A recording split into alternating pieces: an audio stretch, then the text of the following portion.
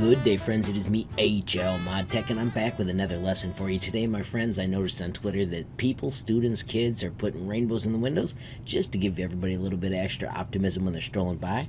So I said, hey, what if we tried to make a rainbow circuit in Tinkercad? So let's get cracking. So of course the first step is to get to Tinkercad, but instead of designs, I want you to go to circuits. We want to create a new circuit. And when it launches, let's start by naming it Rainbow, and then of course put our initials after it. We're going to build our circuit with a breadboard small, so bring that dude out, and we're going to do it with a 9-volt battery, because later we're going to want a lot of juice. When it comes out, hit rotate so that it's standing up, move it close so it's arranged the way you want. And let's start by connecting the positive to the positive.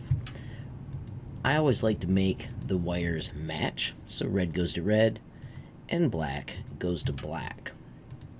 For this project I want to use a push button, so I'm going to drop the push button in right here, and then I'm going to connect the positive to the first leg of the push button. I'm going to move the second leg out a little bit, and we got to add a resistor. When you bring out your resistor, you need to rotate it. And then we're also going to change its characteristics. When you click on the empty space and then the resistor, you can see what it is set at. I want you to go to ohms, and I want you to make it 100. Kind of funny that I did 1000, because when it was a kilo ohm, that is 1000 ohms.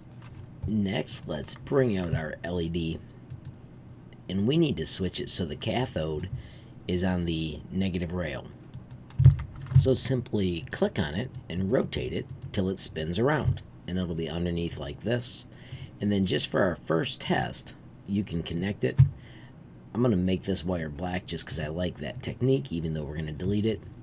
Now when we hit start simulation, if you've got your wires all lined up, it'll turn on and it doesn't explode because we've got the resistance set where it needs to be.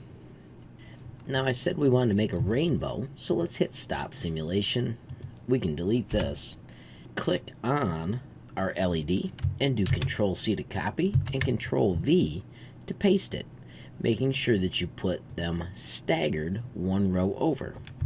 And do that all the way up, making sure you're always moving one row over, one row over, one row over, one row over, and now we're going to go down. So it's kind of like a rainbow.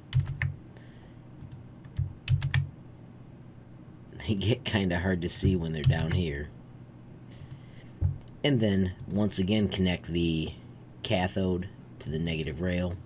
And then this is the moment of truth. When you hit start, nothing happens. And what it is there is not enough juice to power all those LEDs, or we could have missed a row.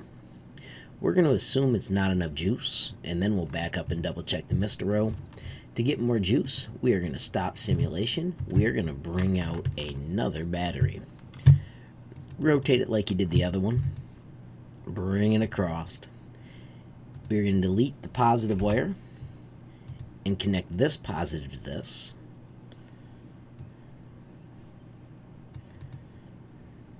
And then we're going to connect the negative and the positive wire. So now there are two batteries that are joined in series. Once again, I'm going to make this wire red. I'm going to leave this wire green since it's going between the two different colors. It's mixed. Let's hit start and see if we get some electricity, and we do. Now you can play with your resistor. If you change that to 50, you can check to see if they get brighter, or you may explode them. I'm going to, just for giggles, switch back to the tiniest amount of resistance as I can. And they actually didn't pop. I thought they were going to pop. So now, my friends, the challenge is to make it look like a rainbow. All you do is put in your colors. Now it won't look totally like a rainbow because it's just staggered, and they're missing a few cool colors like violet, but there's your red, your orange, the next would be yellow. You can impress your art teacher and do the next few without me. or you can just watch. We'll do the green, and we'll wrap it up by putting blue or indigo for the last one. And then when you hit play and hit your button, you have made a sweet little rainbow. Alrighty friends, so there you have it, a sweet little circuit that lets you learn how to connect batteries in series and make something kind of like a rainbow. Friends, if you've got any questions or comments, you can add them down below. You can also keep your eyes peeled for my Discord server. It will be in a link in the description.